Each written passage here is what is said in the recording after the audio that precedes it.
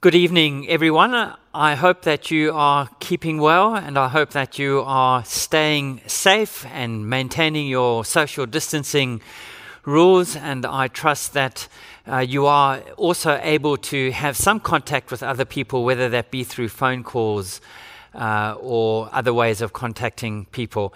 I trust tonight that as we return back to our series on John, as we begin to finish up on the book of John, we don't have long to go, that these final few passages that we will deal with will be helpful to you in your walk with the Lord. Let's pray together and ask that God help us before we read from His Word. Our Father, we thank you for the wonder of the Lord Jesus Christ coming into this world. It is difficult for us at one level to really appreciate all that He has accomplished, all that He went through, all that He endured, so that we as rebels are able to be reconciled to you, are able to find a way back to you. We thank you that He becomes the bridge back to you.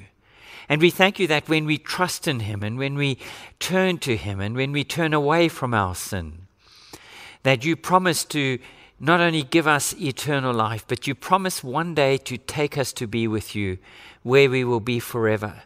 And we thank you that this is all because of the reality of what Jesus Christ has accomplished for us on the cross. This evening, as we spend some time examining your word, we pray that you would open our eyes. We pray that you would show us the wonder of Jesus Christ. And we pray that you would magnify your name for Jesus' sake. Amen. I'm going to read from John chapter 19, and I'm going to pick it up at verse 28. I'm going to pick it up at verse 28. We're only going to look at verse 30 this evening, so just bear with me. Later, knowing that all was now completed, and so that the scriptures would be fulfilled, Jesus said, "I am thirsty." A jar of wine vinegar was there, so they soaked a sponge in it, put the sponge on a stalk of hyssop plant, and lifted it to Jesus' lips. When he had received the drink, Jesus said, "It is finished." With that, he bowed his head and gave up his spirit. We're going to focus on that phrase, "It is finished." If I can begin by relating a true story that happened in Uganda back in 1973 on the 10th of February in Kabale. People were commanded to come to the stadium and witness the execution. This is being related by a bishop in the area who was called to go and minister to these men who were going to be executed. Death permeated the atmosphere. A silent crowd of about 3,000 was there to watch. I had permission from the authorities to speak to the men before they died, and 2 of my fellow ministers were there with me. They brought the men in a truck and unloaded them. They were handcuffed and their feet were chained. The firing squads stood at attention. As we walked into the center of the stadium, I was wondering what to say. How do you give the gospel to doomed men who are probably seething with rage? We approached them from behind, and as they turned to look at us, what a sight! Their faces were all alight with an unmistakable glow and radiance. Before we could say anything, one of them burst out, "Bishop, thank you for coming. I wanted to tell you, the day I was arrested in my prison cell, I asked Jesus Christ to come into my heart. He came in and He has forgiven me of all my sins.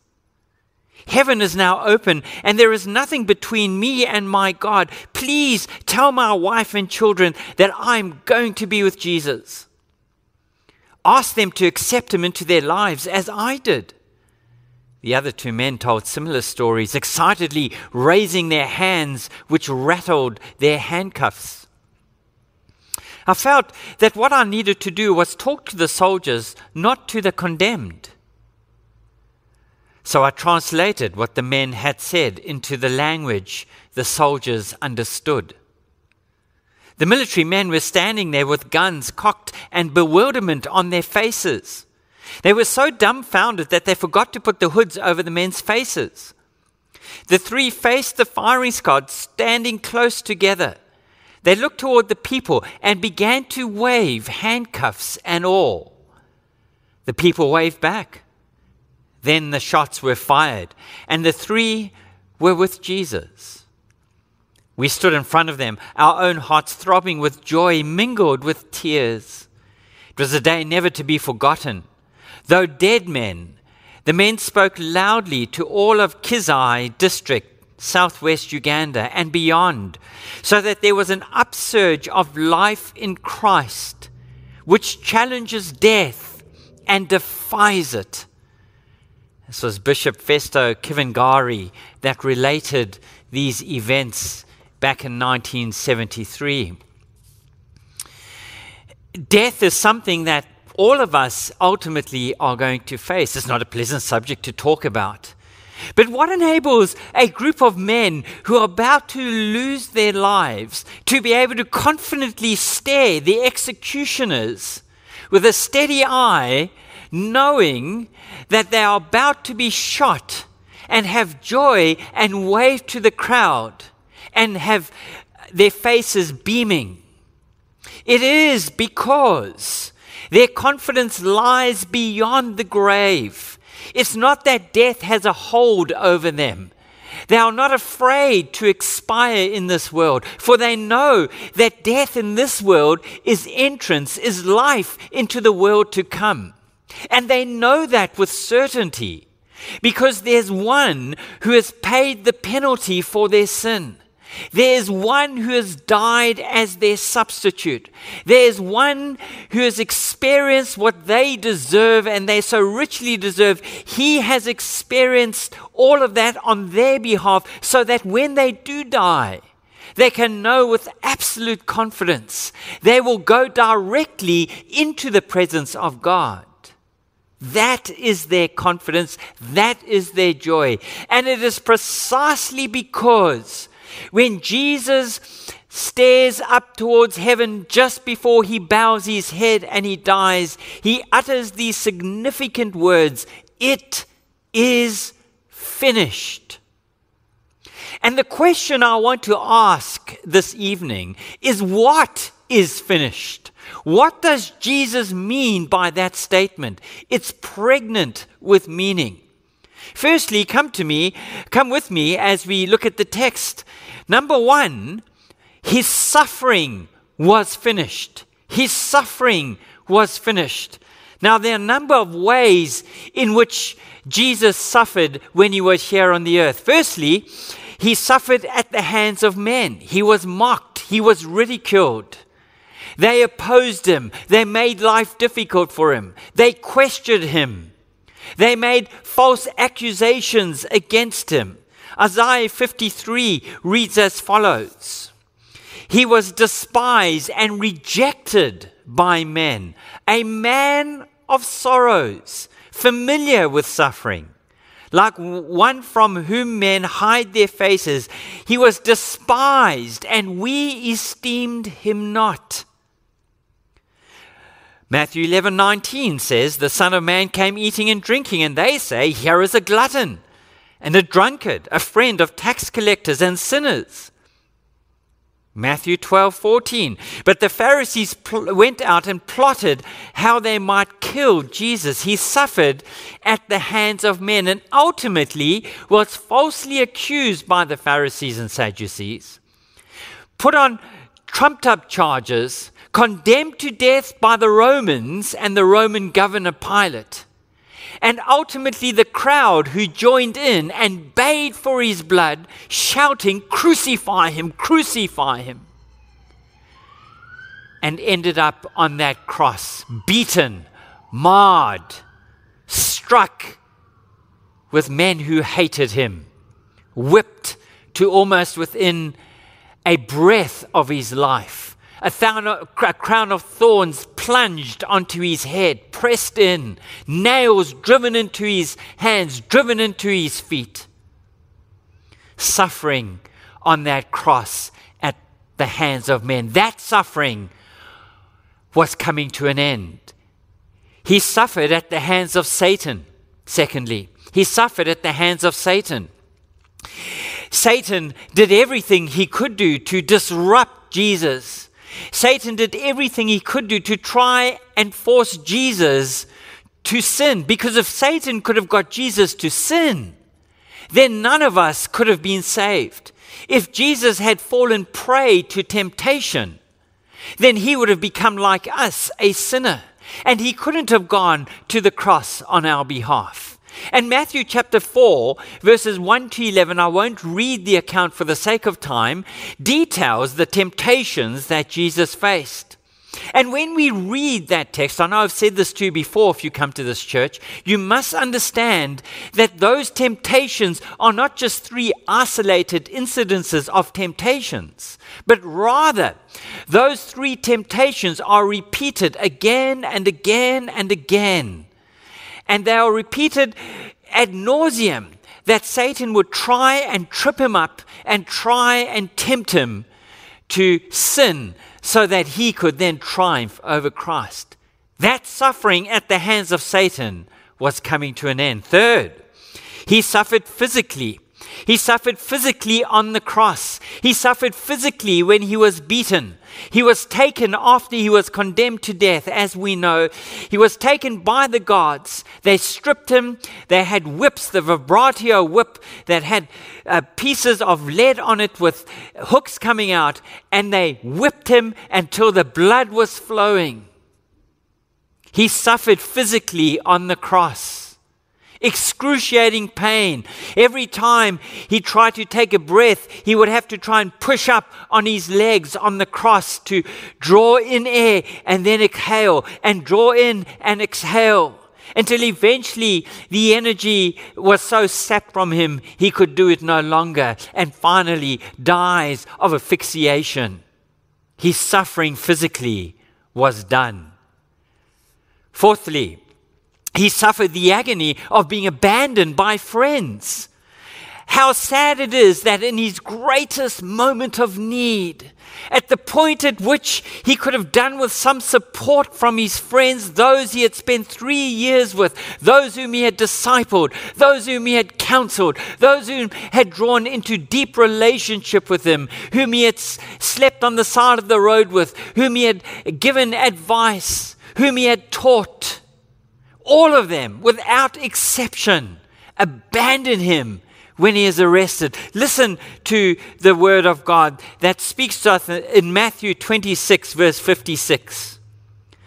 But this has taken place that the writings of the prophets might be fulfilled. Then all the disciples deserted him and fled. His friends left him to do that alone. His desertion, his abandonment from his friends was at an end. His suffering, number 5, was also taking upon himself the sin of the world. The burden of taking upon every single sin that every single person who puts their faith and trust in Jesus Christ has committed, he takes upon himself. He bears the weight of their sin.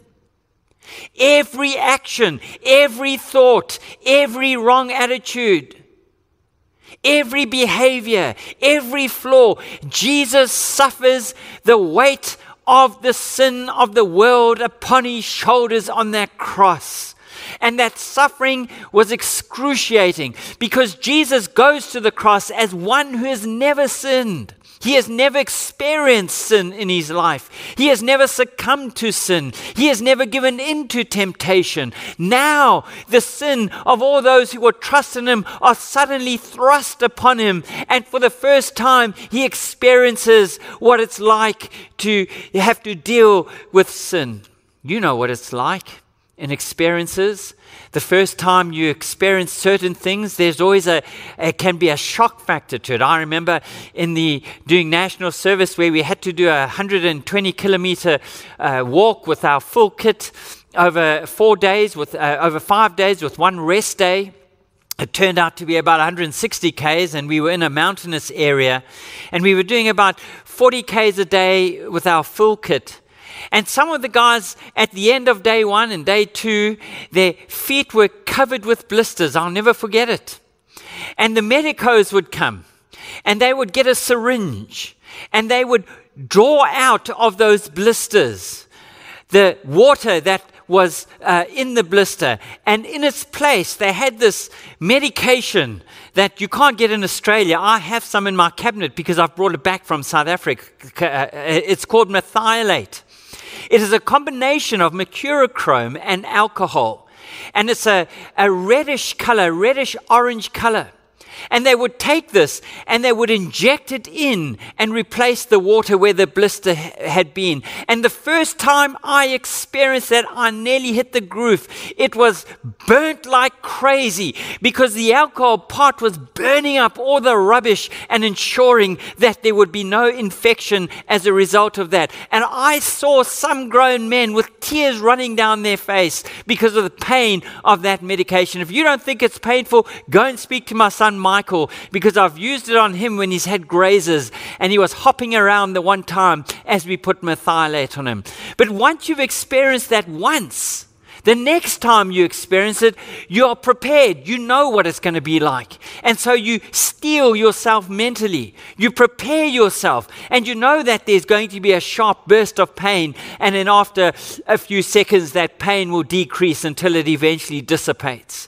But the first time, there's a shock factor. And for Jesus, this is the first time he experiences the weight of sin. Unimaginable pain. And that moment of experiencing sin is the agony of the cross.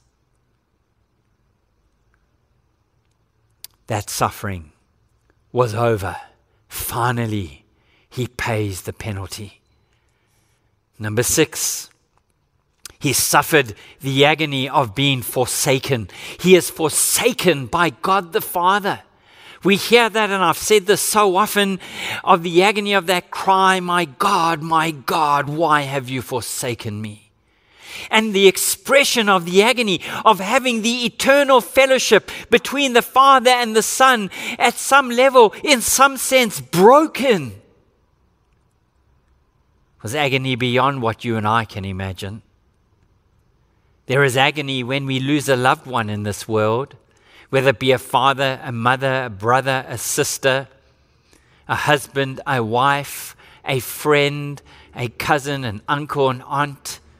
You know that when you love someone deeply and they die, you know the pain and the sense of no longer being able to have fellowship with that person, no longer being able to talk to them, no longer being able to enjoy their company. Now imagine the closest of relationships that has been an eternal relationship, and this relationship suddenly, for the very first time, has broken, and the fellowship that God the Father and God the Son and God the Holy Spirit enjoy together is now broken in that moment when the sin of the world is placed upon the shoulders of Jesus, because God cannot look upon his Son when the sin is put upon him, and he turns his face away. My God, why have you forsaken me? And those words are so precious, and I'll tell you why. Jesus is forsaken so that you and I, when we die, don't have to be forsaken. That we might enjoy the eternal presence of God because he was forsaken. That suffering was done. He suffered finally the wrath of God as God pours out his eternal wrath on the Son. He suffers that because the sin of the world has been placed upon him, and God's justice must be satisfied. God cannot turn a blind eye to sin. He cannot pretend it's insignificant. He cannot simply ignore it. He must have his holiness satisfied, and the only way his justice can be satisfied, and the only way that we can be reconciled back to God, is if someone stands in our place and someone experiences what you and I deserve, and that is the full measure of God's wrath. And the Son experiences that unimaginable wrath, so that one day, for all those who trust in the Lord Jesus Christ, they don't have to experience the full measure of God's wrath forever in hell. He endures that so that I don't have to endure it, so that you don't have to endure it. If you will turn away from your sin, if you will trust in him, if you will put your hand in the hand of the Master, then you can know with absolute certainty that when you leave this world, you will experience the eternal presence of God and be spared from the eternal pit of hell, where those who go there will experience forever the full measure of God's wrath. How do we process that? What a Savior! He doesn't have to endure that. He doesn't have to experience that suffering in a sense of being forced to. He does it voluntarily.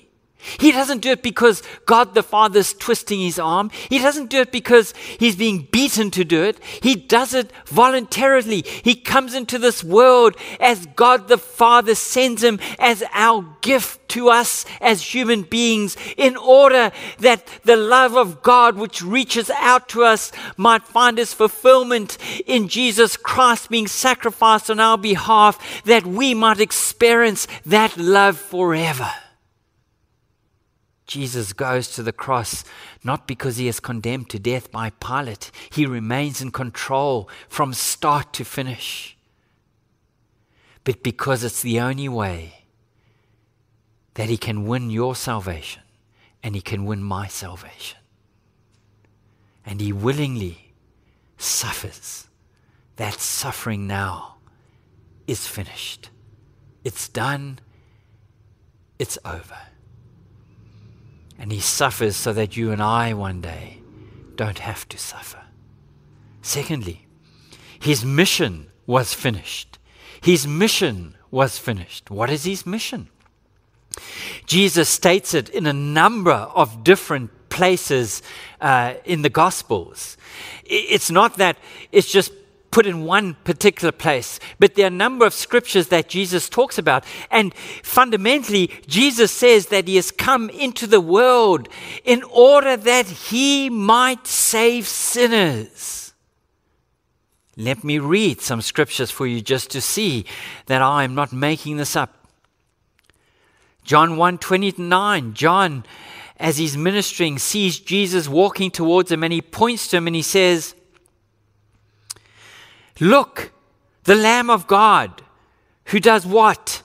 Who takes away the sin of the world." John 6:37.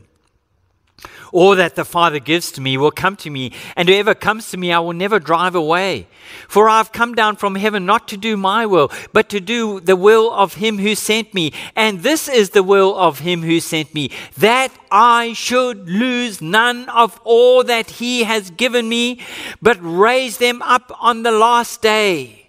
For my Father's will is that everyone who looks to the Son and believes in him shall have eternal life, and I will raise them up on that last day." Or Luke 19 verse 10. "For the Son of Man came to do what? To seek and save the lost." Matthew 1:21. "She will give a birth to a son, and you are to give him the name Jesus." Why? Because he will save his people from their sins. Or If you go forward from the Gospels to the epistles, to Paul's letter to Timothy in chapter 1, verse 15, what does Paul write under the inspiration of God's Spirit?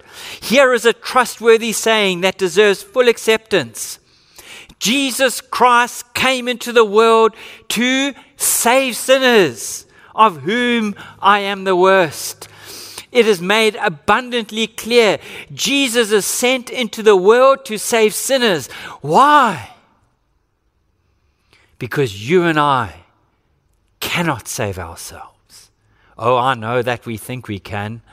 I know that there are many in the world that somehow think that as long as we perform in a certain way, as long as we behave in a certain way, as long as we live according to a certain ethic, as long as we do the right kinds of things, as long as we try and be good most of the time, even though we don't get it right all of the time, as long as we go to church, as long as we say a few prayers here and there, as long as we open the Bible occasionally, as long as we follow all these kinds of rules and we try and be as consistent as we're able, well, that's enough. Because when I die one day and I end up having to face God, because He's such a benign and loving and good and gracious God, which He is, of course, He will just say to me, look, you can come into heaven because you're a good person and you deserve to be in heaven, and so welcome in.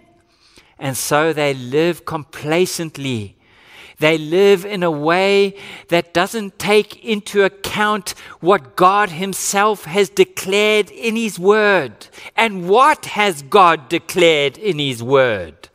We are told in Romans chapter 3, verses 10 to 12, there is no one who is righteous, no, not one. What is the standard that you and I must maintain if we are ever going to get into heaven? It is the standard of perfection. What does that look like?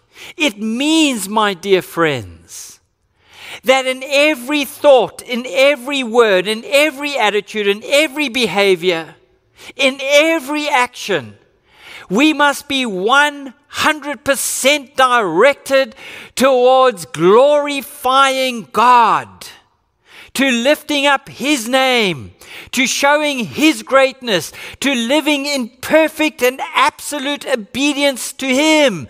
That's the criteria. And the reason why it's impossible for any human being ever to maintain that standard is because we are born with a corrupted nature. Why are we born with a corrupted nature? We are born with a corrupted nature because when Adam and Eve sinned in the garden and rebelled against God, they passed on that nature that was once perfect in God's presence, that had now become corrupted. They passed it on to all their descendants. And since every single human being ultimately descends from Adam and Eve, all of us are corrupted when we are born by sin. And there is nothing that you and I can do about that, because that nature directs our every action. That nature causes us to act in rebellion against God. We declare, you do I against God. Unilateral declaration of independence in the 11th of November 1965. The then Rhodesia, now Zimbabwe, Rhodesia cabinet met together and they made a statement as a country declaring unilateral declaration of independence against Britain. They came out from underneath the Commonwealth, underneath the rule of Britain, and they became a sovereign state. We have done that with God.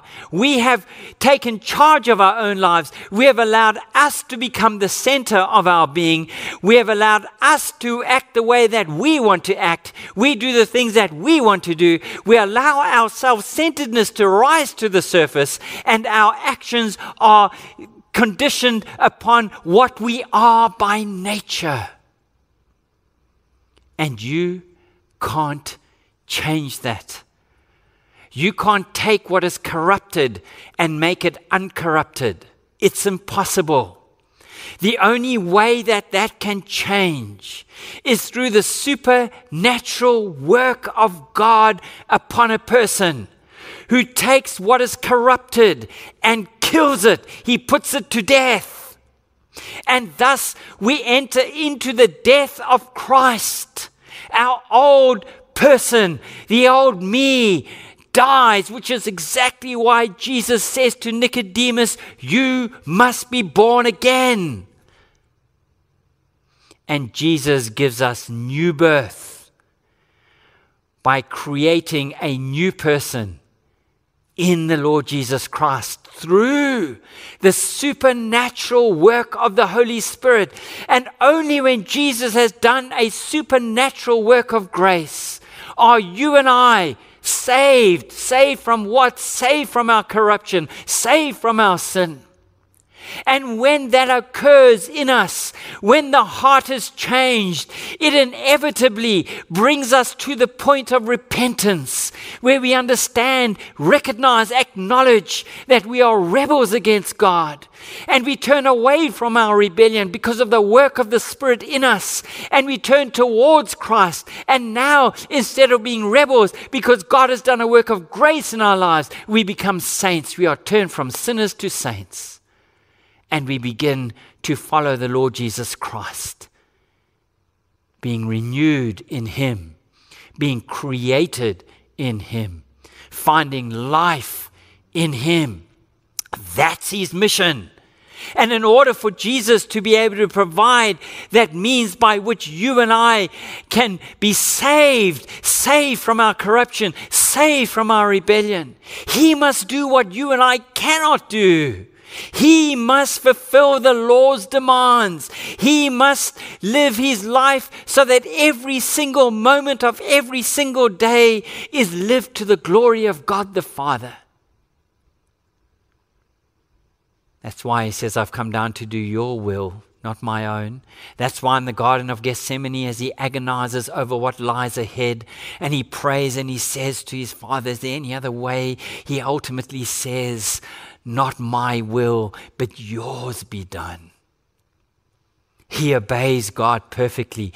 He is born as the second Adam, as the second person with the uncorrupted nature, hence the nature of His birth being born of a virgin. It's supernatural. It's conceived by the Holy Spirit, thereby alerting us to the fact that this man is different to everyone else. He's not born with a corrupted nature. He's born with a perfect nature. He is perfect.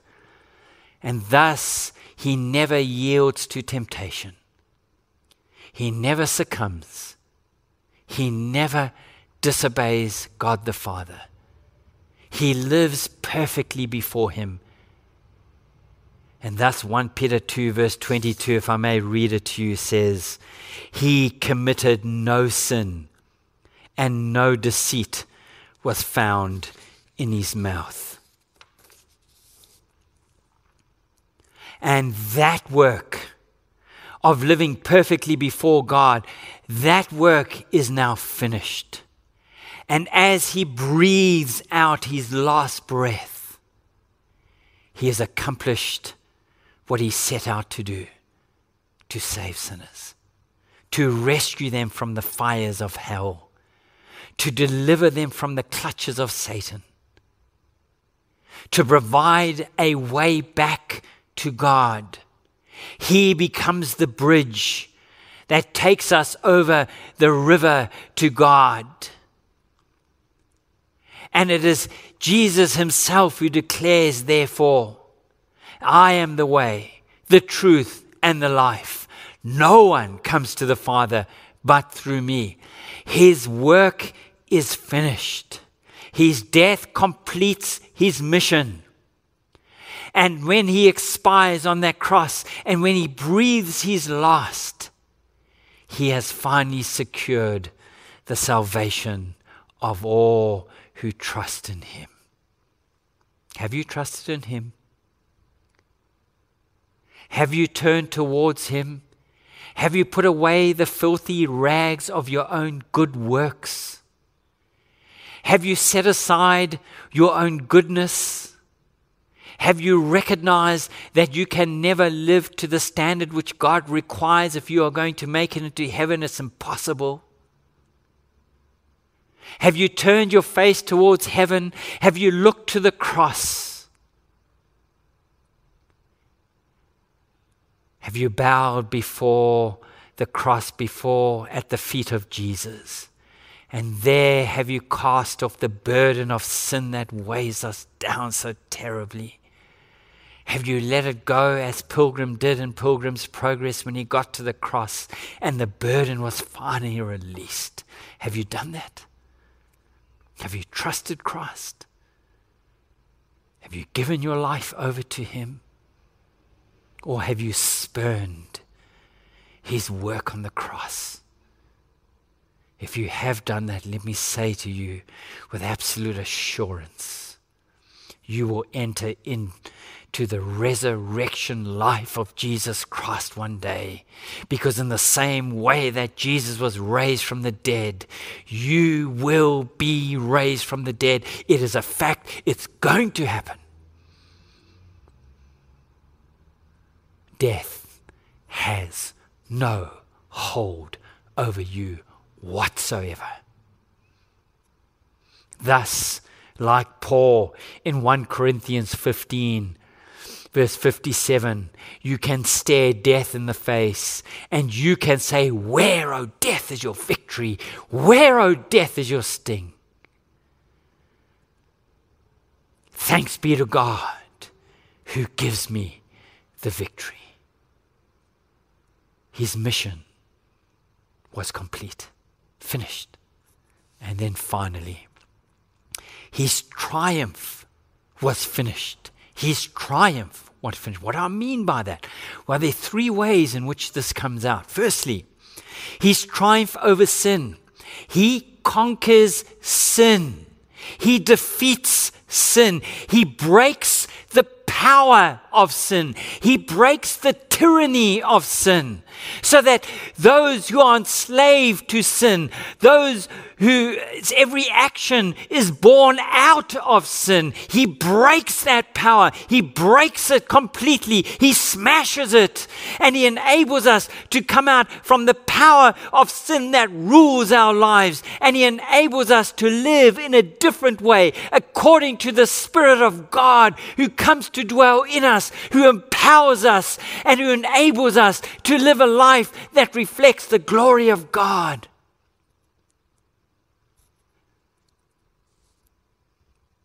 He breaks the power of sin. See, that's the truth of the matter. Every person outside of Christ is still under that power of sin, who still continues to behave in a way that is consistent with that sin, who is a slave to sin.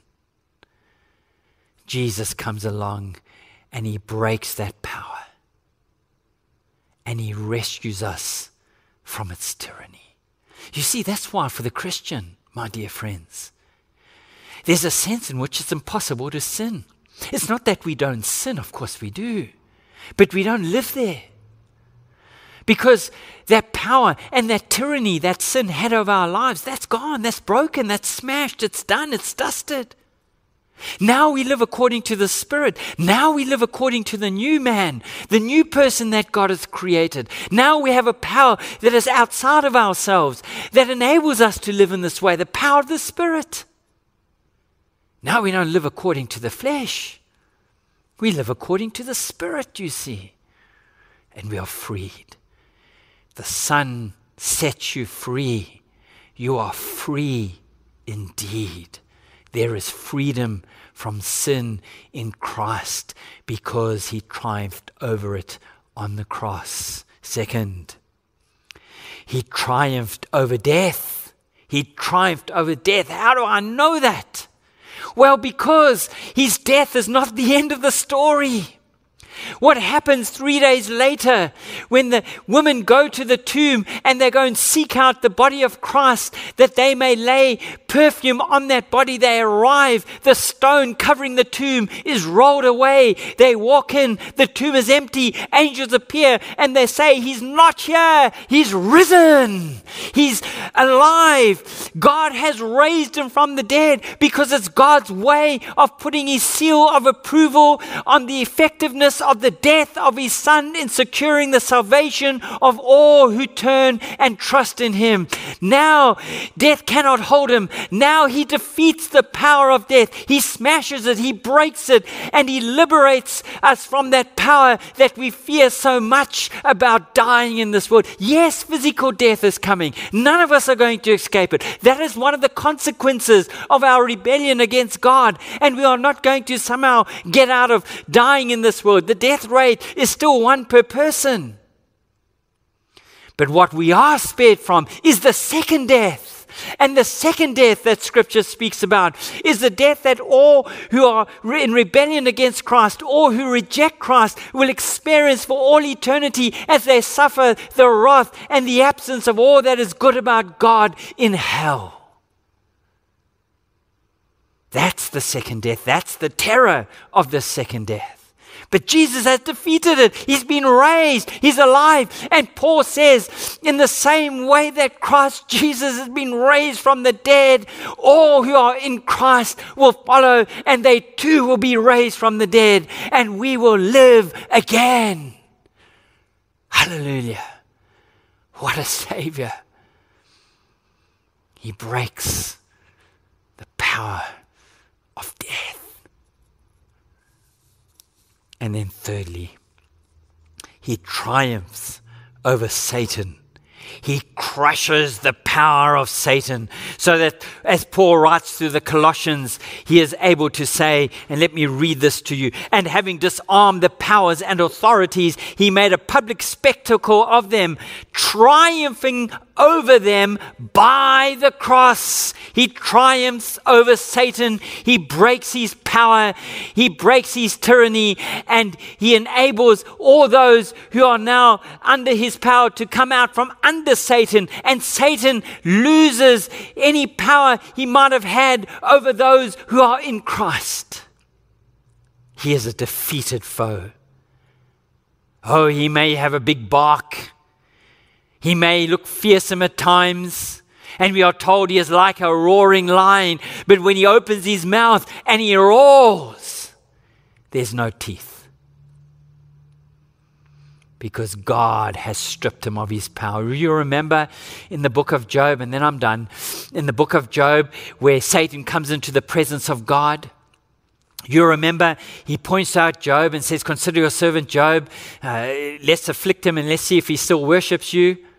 And then in Revelation, we're told that the lightning star falls from heaven, and that symbolizes the fact that Satan no longer has access into the presence of God, because on the cross, Jesus Christ defeated him. He has no power of the Christian. Zero, zip. You don't have to bow to him anymore. Do you see, Christian, when you start acting in ways that are inconsistent with your nature, and when you allow the old nature to rise to the surface, the one that has been put to death, and you feed that nature, you are acting in a way that is contrary to what you are, to what God has made you. And you don't have to bow down to Satan anymore. You don't have to jump to his every woman fancy. God has defeated him in Christ. Now live in the power of the Spirit, who enables us to live in a way that glorifies God. And because he has triumphed over sin, death, and Satan, all those who trust in him enter into that triumph. We share that victory, or rather, he shares that victory with us. Let me ask you, do you know that victory? Have you experienced that triumph? Have you experienced the power of sin being shattered? Have you come out from the umbrella of Satan and under the umbrella of Christ?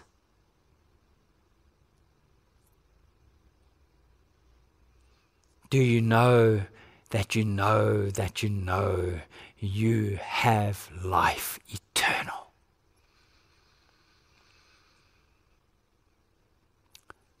His triumph is finished. Now let me ask you, do you know this Jesus? Have you turned to him? Have you accepted his offer of grace and turned away from your rebellion against him? Oh, don't resist him. Don't shun him. Don't ignore him. Don't trust in your own merits. Turn to him. Cast yourself on him. He is merciful and he's waiting with open arms. Come, he says, come. Will you come? Amen. Our Father, we thank you for the work of Christ that is finished. Oh, we are so grateful. Because of his finished work, we can be reconciled to you.